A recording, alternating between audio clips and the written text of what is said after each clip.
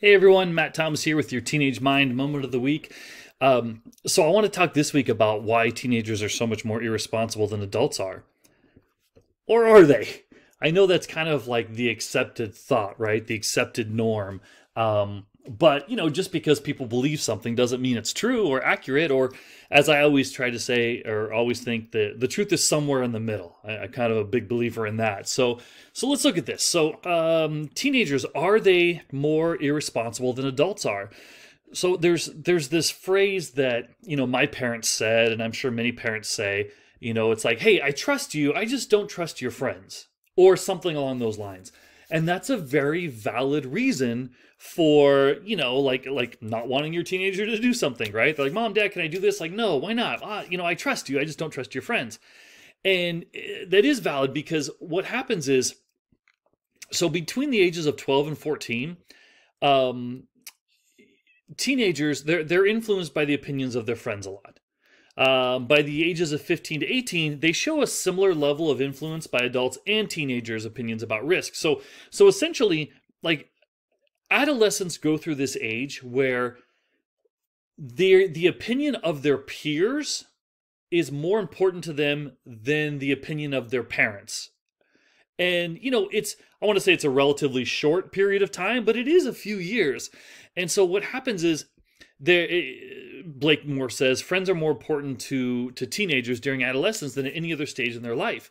So a Harvard-Yale study in 1991 suggested that young adults and adults all take around the same number of risks when they're alone, in optimal conditions with no distractions. But a critical factor in risk taking for adolescents, and to a certain extent for young adults, seems to be the presence of peers. So essentially, teens and adults by themselves, with no one around, take about the same amount of risks. So are teenagers, do they take more risks than adults do? Not when they're by themselves. So no, they don't, according to a Yale and Harvard study. But when teenagers are with other peers, then they do take more risks because they value the opinion of their peers for those few amount of years. And what happens is teenagers go through what's called a looking glass self. It's a few years. It's what happens is when a child is a certain age, like 6, 7, when a child's really young, right? Like toddler, infant, they don't care they don't even know that people are watching them, right? They don't care about what others think, but they don't even know they're being viewed by others. And so when a child's like 6, 7 or so, they start to acknowledge that people are watching them, right? They're like, okay, yeah, mommy and daddy are watching me, jump or dance or whatever. They still don't care. They're still going to act like kids, right? But there comes a time in their life when a teenager, usually 10 or 11, they start to, not only they know that others are watching them, but they start to kind of like think of how others view them. They start to be cognizant of like, okay, people are watching me now. I wonder what they see.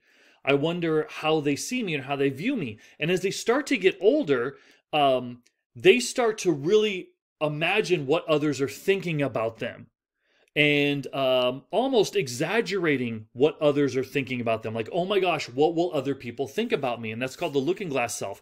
And they imagine the judgment, or so, if you want to say, that others are giving them or putting on them. And there's a study, I wish I could find it. I wish I don't have it, but there was a study that someone did about haircuts. Like, after a person gets a haircut, they tend to exaggerate what people think about their haircut by 25%. So when someone gets a haircut, they're like, oh my gosh, everyone's looking at my new haircut. When the reality is, like, no one really cares. Like, someone could notice, hey, you got a haircut, cool, but that's it. But that acknowledgement, hey, you got a haircut, all of a sudden, according to the teenager, they're like, whoa, what are people thinking about my haircut? Oh, does it look stupid? Why are they looking at me? And they're exaggerating how people view them. And that usually lasts for a few years. Again, going through the stage of toddlers don't even know they're being viewed, to, all right, I see that people are watching me, but I don't care, to, oh my gosh, the way people watch me, like, people are watching me, I should act a certain way. oh no, what are they saying about me? What are they thinking about me? And they're imagining all of these things that's going on in their head that other people allegedly are saying and thinking, when the reality is they may not be. So that's the looking glass self. And so teenagers will go, oh my gosh, if I do this, then according to my friends, I'll be really cool. So when they're with other peers, they do tend to take a little more risks because they're imagining that they're going to be seen a certain way. Whether that's true or not, that's just what they're imagining. And to end this video, just to reiterate, teenagers go through leaps, growth, maturity, just like babies do. Babies have the label, right? They're Wonder Weeks, they're called Wonder Leaps, and parents understand, and they're cute for babies to do, and parents are more patient with them. But to just understand that teenagers go through that same thing. They're processing all these this new thing going on. They're processing all these things in their head.